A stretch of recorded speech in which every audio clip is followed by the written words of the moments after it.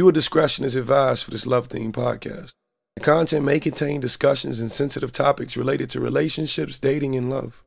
Some content may not be suitable for all listeners, especially those uncomfortable with open and vulnerable conversations. We encourage our listeners to practice self-care and to reach out to a trusted friend or professional if they need support. If you have no friends, you have me. Welcome to the Lost Loverboy podcast. Welcome to another episode of the Lost Loverboy podcast. I am your host, as always, Demetri Wiley. That's my name. I am here today because I know y'all thought y'all wouldn't see me. Y'all thought y'all was going to get a week off. Not today. Not today. First off, if you're new here, welcome to the home of the lovers. This is a safe space. I promise you. Everything uttered in between these YouTube comments is my secret to keep. This is me and your secret to keep. For everybody who's returning, thank you so much from the bottom of my heart for always being here, always showing up for me. What you guys have done for me has been phenomenal up until this point, and I hope I've only given you as much as you've given me. So welcome back. Granny, if you watching, this may not be an episode for you, girl, as you are already married. So steer clear. You understand what I'm saying? Don't be taking what I'm saying right now and comparing it to granddaddy. You understand what I'm saying? Let him be. Let him sleep. Today's episode, I wanted to have a conversation, right? A conversation about high value in men and women. And what that means for a man versus a woman. What that means in the partner you seek. What signs to pay attention to when you're out there maneuvering in a world, looking to analyze a man that's in front of you, looking to analyze that woman that's in front of you. There's a few sure tell signs. Some you may be familiar with, some you may not know. I'm just here to expose all secrets so we doing better in this dating world and not, regressing. Because I even tweeted the other day, all lovers just want to be loved. And that stands true to whether you're me or whether you're somebody else. If y'all know me, y'all know I could be a very emotional man. But with all that emotion comes a lot of self-regulation, comes a lot of emotional regulation. So I can be present and aware, knowing what I'm putting out versus what I'm receiving in, how I'm affecting other people, how I'm affecting myself. I've learned a lot. And that's why I'm here to teach as much as I can. But I'm gonna start off with the men. And I'm gonna start off on the biggest note. The biggest thing you'll see in a high value man, one of the biggest for sure tell signs that he is a high value man, is self-control. There's nothing greater than that. There's nothing bigger than that. This is the most prevalent, most potent trait in a high value man. Seek a man with self-control. And let me tell you what this does. See, a man with self-control has the ability to say no, right? And he has the ability to foster and regulate what will be good for him, good to him, what he chooses to partake in, who he chooses to hang around. The ability to have self-control in this nature is the greatest factor you'll ever find in a man. It also works well in the long term because a man with self-control, high value men have loyalty. And I don't think we speak on that enough. Loyalty is not something that is reflective of the person you were disloyal towards. Loyalty is only a reflection of yourself. If you couldn't have loyalty in yourself, you have no self-control. If you have no self-control, you weren't meant to be here in the first place. You understand what I'm saying? And I think far too often we take people's disloyalty as reflections of who we are. And we internalize these wrongdoings and make them part of our character and saying we weren't worthy of this and we didn't deserve this. And maybe it had nothing to do with you. You're just dealing with a low-value man, a low-value woman. You know what I'm saying? And the thing about it is a high-value man who has self-control has the ability to say no. That's one of the most simple traits in the world. And same for women. Online, in this day and age, it may seem like social media gives everyone so many options, you know, but it's the person who has the ability to say, no, this is not good for me, and vocalize that and say, this won't be good to me. High value. They're holding their values and their morals close to heart in terms of their decision making. You understand what I'm saying? A high value man or high value woman typically has those same values for life. You know, what's important to them is typically important for life, like family and friends. And, you know, one of the biggest traits about high value people, I'm not even going to say high value men or women, I'm going to say high value people. High value people tend to seek internal validation rather than external. And what that means is I'm not shaping my life around what people will think of me. I'm shaping my life around what I believe in me, what I believe of me. And one of my core values, one of the biggest values I hold dear to my heart is being a good person. I say this all the time.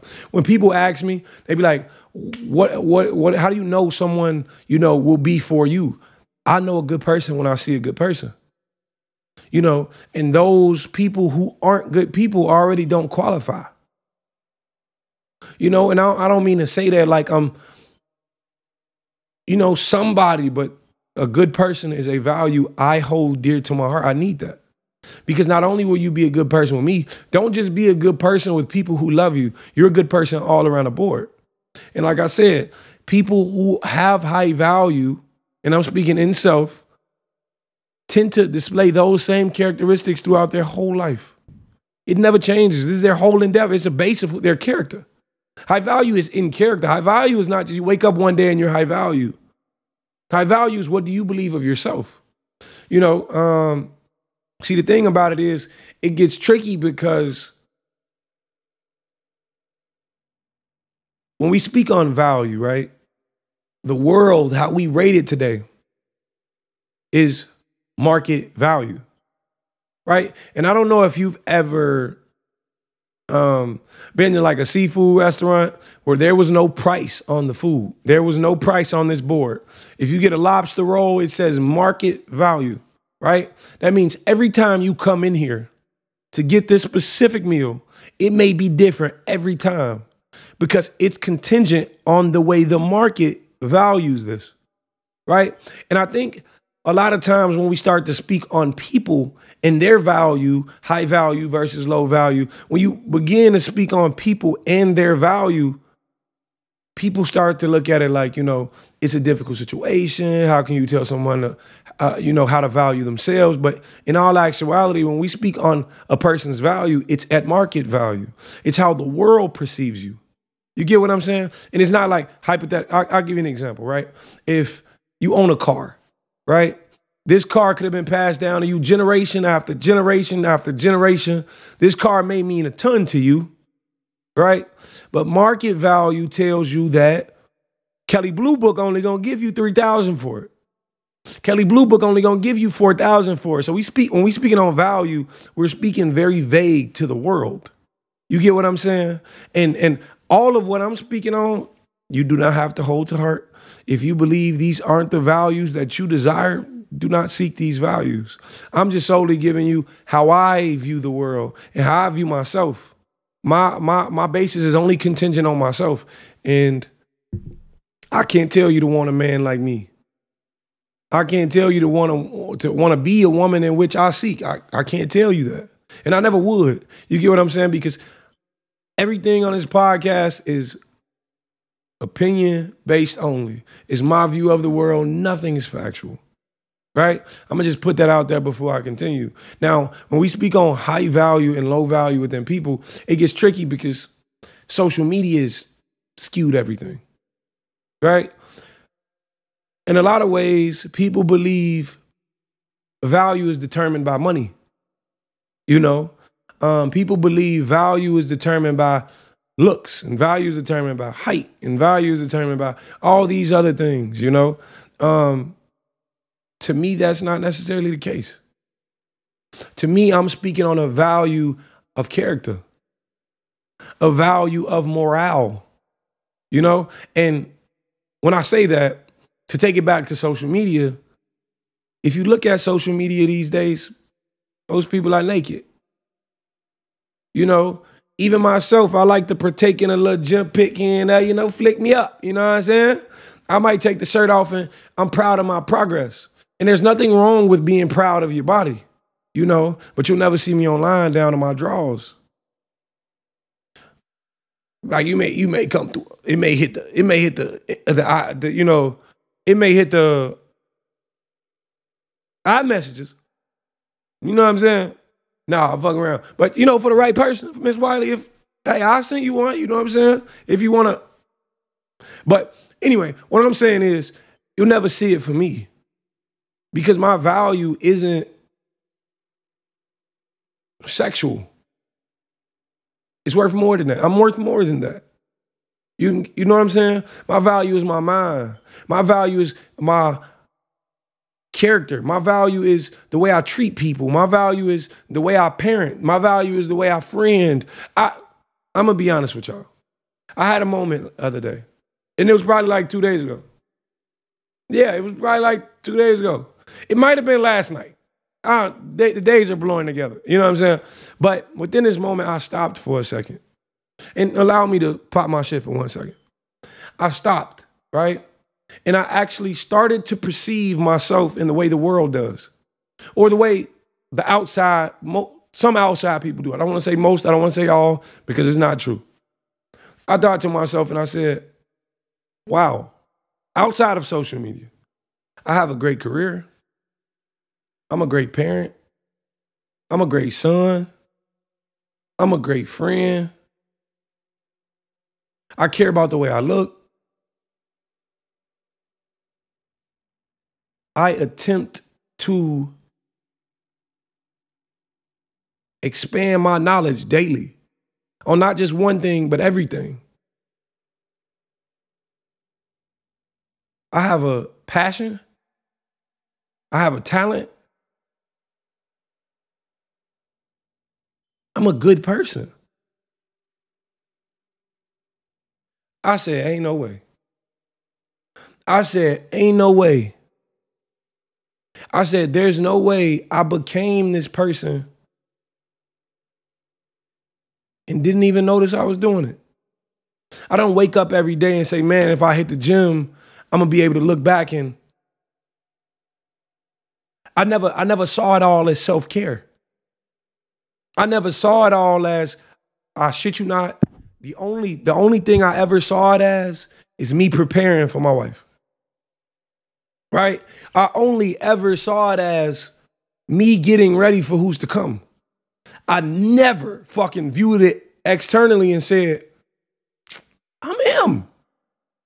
You know, and my apologies for doing it now. But this is what I want to tell you, since we're speaking on value. Go look in the mirror. Like, I don't know when the last time you stopped to look in the mirror. Go look in the mirror. You probably not giving yourself so much credit. You're probably an incredible person, an incredible mom, an incredible friend. You probably the shit. An incredible dad, bro. If you listening, for all my fellas out there, give yourself credit. You trying. And a lot of times we don't even notice how far we've come because all we've been doing is trying and trying and trying. You know how you hit the gym and they be like, you may not see certain results because you look at yourself every day, but externally, those people looking in, hey, damn, that boy look like Captain America with no shirt on there. That boy like, goddamn, you know what I'm saying? And I don't think you've given yourself enough credit. It amazes me because this has been the first time in my life since this podcast, since me speaking to the world, since music, since that I've received so much credit. And I still stop and say, that's not me, it's God. I still stop and say, it's not me, it's God. I am a reflection of all he is. Right? And God will tell you, don't be too humble. God will tell you there's power in free will. There's power in free will, right? Give yourself credit for making the right decisions. Give yourself credit for attempting to be the good person. Give yourself credit for attempting to be the good friend, mending relationships, healing. Give yourself credit. Because you know what in turn you're doing? You're raising the value of yourself internally. Fuck market value at this point. Internally, you're raising your own value. But I just want to make sure I squeeze that in because that was real profound to me the other day. You know, daily I go out to seek knowledge on the world, not just me and my son answer like we be sitting and we be on a iPad and we playing these games that like, you know, these trivia games.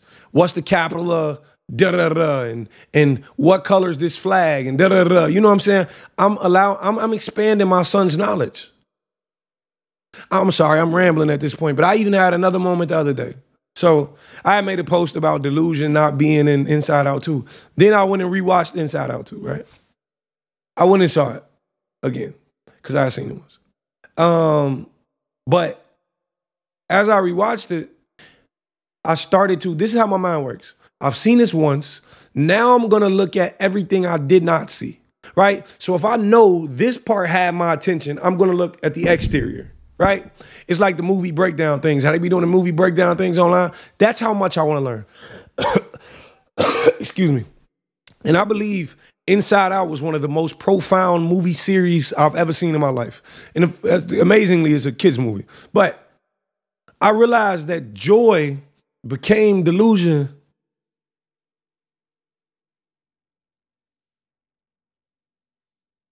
for self.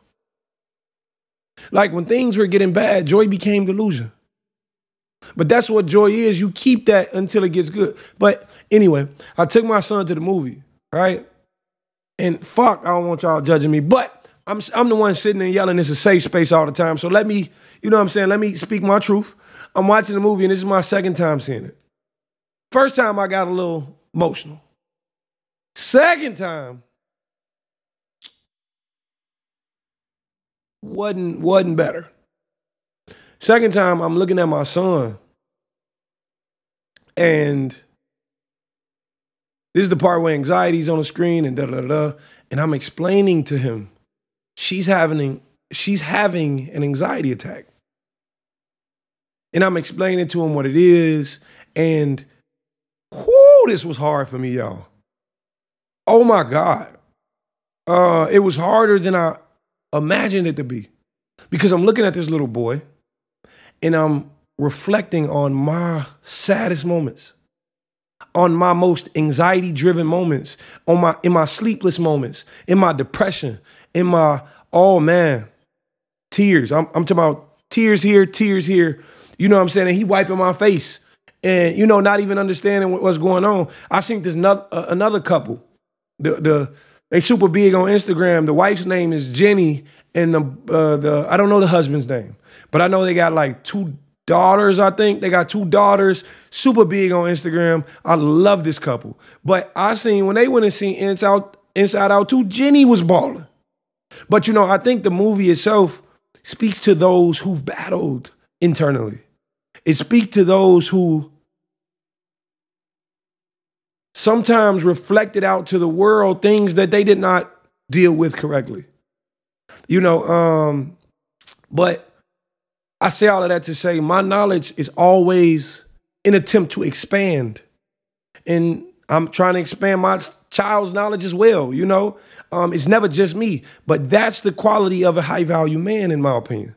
You're always looking to learn, because a high-value man is a utility. A high-value man or woman. I'm sorry. I'm gonna just start saying high-value person, because I'm not looking to single anybody out. A high-value person. Fellas, I forget that you're there sometimes, but you're there. You know what I'm saying? A high-value person is a utility. right? I learned how to change oil. I learned how to do brakes. I learned how to rotate tires. I learned how to do all of these things. So when my wife comes along, I am a utility in service to this woman. I learned how to do laundry. I learned how to cook. I learned how to clean. I learned how to, only for that sole reason, to be a utility to me and this woman. You know, and I think oftentimes people forget that the quality of a high value person is to be good to self as well. You learn things for you to now denounce to the world. Now give back to the world. You understand what I'm saying? And to me, there's no greater quality outside of self-control than there is expanding your knowledge. It's less about how much money you making.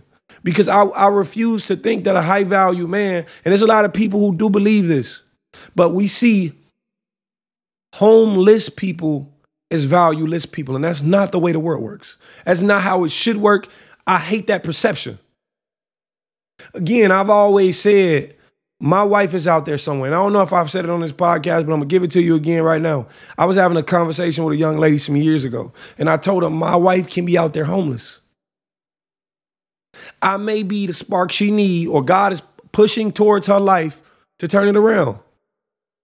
That doesn't mean when I met her, she was low value. She was just undervalued. You get what I'm saying? Undervalued by the world. And I see it far too many times that people believe there's no value in people who don't have the means. That's absolutely fucking false. Because you can hit the lottery tomorrow. That doesn't change your value at all.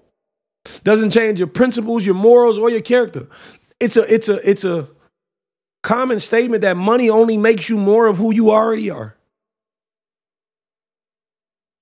You understand what I'm saying? So my values will never change. It's me. And everybody be telling me, oh, stay humble. Don't do this. Don't do that. You ain't got to worry about none of that. You don't have to worry about any of that. My character's forcing that out of me. I got to remain who I am. I still give back every way I can. When I give away, when I give something back to somebody homeless, I don't sit there and record it and be like, yo, look what I just did. God see it. God got it. You know, and God knows I do what I can. In every trying moment, high value man. High value man cares about the world and the people around him. To me, greed and high value cannot coexist. That's me personally. You may disagree, but that's just me. My person cannot have those traits. You understand what I'm saying? That's just me. These are values that I believe to be qualities I believe to be high value people. You know, high value man cares about the world's perception of them. And what I mean by that, I don't mean the superficial way. I don't mean I need to be in a club popping bottles trying to impress. I need to buy this car because the world's going to love it. I need to know. That's not what I'm saying. But if you care about the way the world views you, right? High value man says, I'm not just hypothetical. I'll give you an example. I keep saying hypothetical. I'll give you an example. When me and Logan go out, right? Logan's a reflection of me, right? I know Logan can't color coordinate. Logan don't care about matching. He don't give a fuck. There's a bliss in him that he just don't give a fuck, right? But Daddy does. Daddy likes to make sure when you go out, you look presentable, right? Presentable to the world, right? So they know you have someone who cares about you, right? A high value man cares that the world knows he cares about himself. You ain't just finna step to me thinking you can say what you want to and it's gonna fly. And I don't think people know this. Like, I be seeing them DMs, y'all. I check them DMs. I be seeing them DMs and whoo, boy, do women just talk to you any kind of way when they think you, like, baby, I'm still, you know what I'm saying? I still care about myself. Like women flirt so aggressively. You know, answer my DM. Damn, baby, hold on. You know,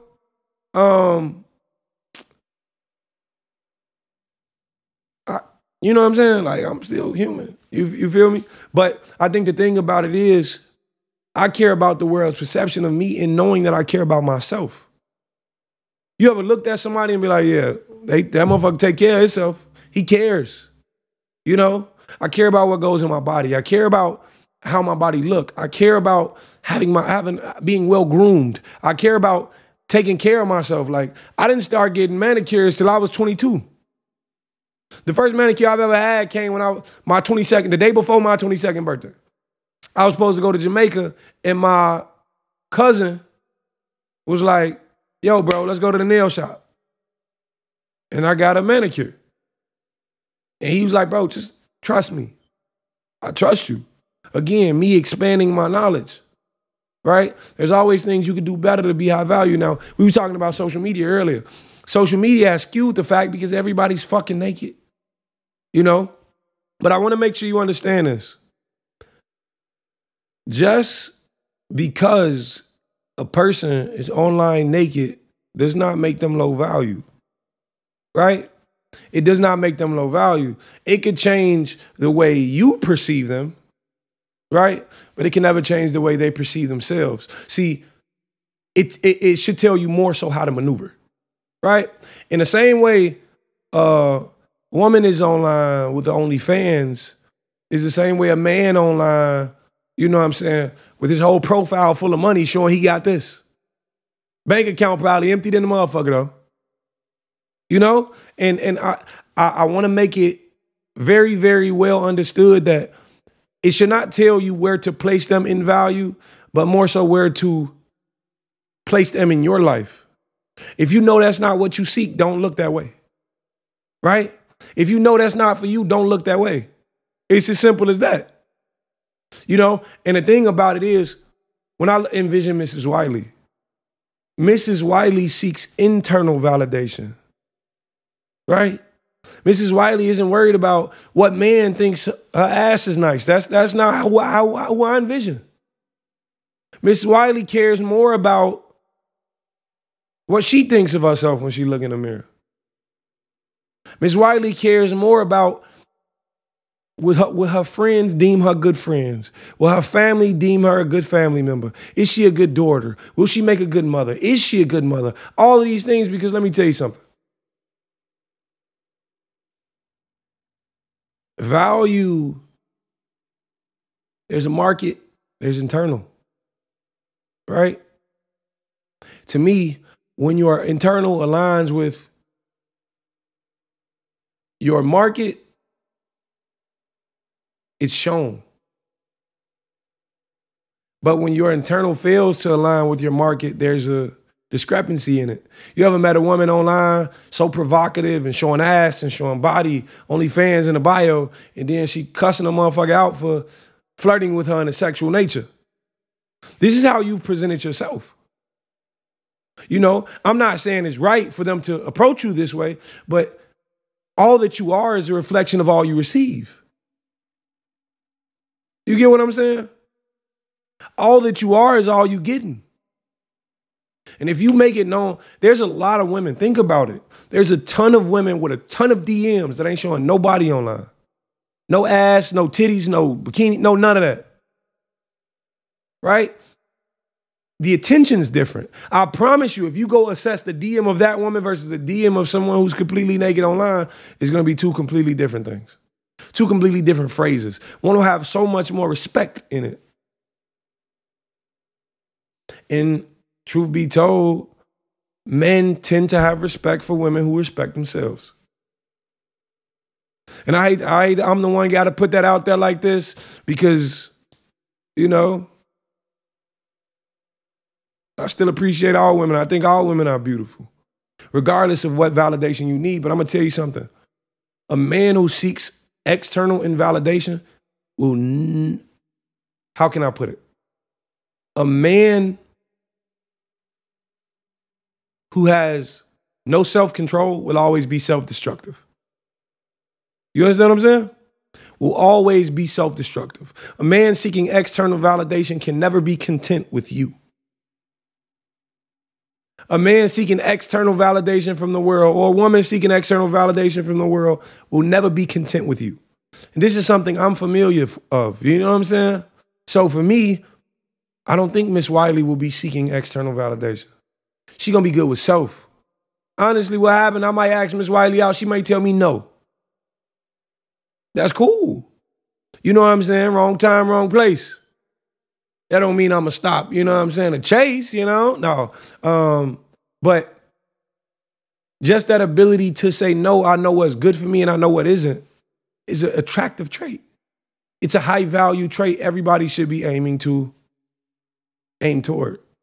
push toward. You know, and I just feel like the world is skewed these definitions. So it's, in my opinion, there's a low quantity. It's rare. There's a rarity in high value people these days. And you know, with that being said, it brings to the question of, where do you find high value people? Where do you find high value men? Where do you find high value women? Right? You find that in places you value. You get what I'm saying? You find that in places you hold high value in. If you're a reader, hit the library. If you want a nigga with a nice body, hit the gym. You want a nigga with some self-control and some discipline, hit the gym. Because there's no greater discipline than getting your ass up and going to fuck your body up for a couple hours just to look better later. There's no greater discipline in that. And all I'm going to say is, I don't got the answers. I don't always have the answers, right? But if you ain't take nothing away from all I've said today, seek someone with self-control. Seek someone who needs internal and not external validation, right? Seek someone who can be good for you, a utility in your life. Because if they're not a utility in their own, they'll never be a utility in yours. You should not have to force that man to get the fuck up and go to work. You should not have to force that man to get up off the couch and do something with his life. It's the wrong guy for you. It's the wrong woman for you. You understand what I'm saying? And nowadays, it's this big-ass consensus that women should not have to be utilities or of service to a man. Let me tell you something. And this may be the next podcast. I don't know. The problem with everybody these days is we seek companion versus partnership. Everybody wants someone to be there, right? But not someone to build with. We think short-term versus long-term. It's a reason your friend when you get married, your friend it kind of goes like this. The value of your relationship goes up and your friend you kind of see them less. There's a reason, because you value partnership over companionship. And that, I'm not saying it should be that way. I'm not saying, the increase or decrease in your friendship, or it just happens. And I'm not saying it should be that way. All I'm telling you is we are looking for partners. High value partners who will be good for us. Right? With that being said, that's what you do. And like I said, I don't have all the answers. I'm not goddamn heaven sent. I'm just a man, just a lover, just like you guys. So, hey, I got new merch dropping soon. The official podcast merch is here. It has my face on it, designed by me, super excited for it. I hope you like it. If you don't like it,